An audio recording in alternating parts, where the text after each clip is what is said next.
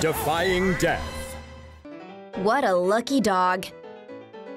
A French bulldog miraculously survived a plunge off a 6-story building in Manhattan on August 2nd.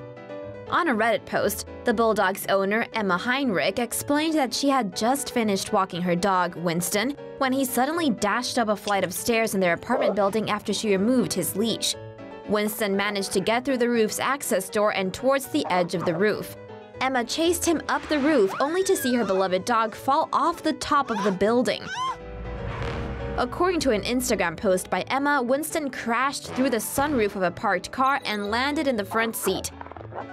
She immediately rushed downstairs and found that her French bulldog had survived. She pulled him out of the car and rushed him to the vet. Winston bruised his lungs and had to stay in an oxygen chamber for 36 hours. Remarkably, he didn't break a single bone.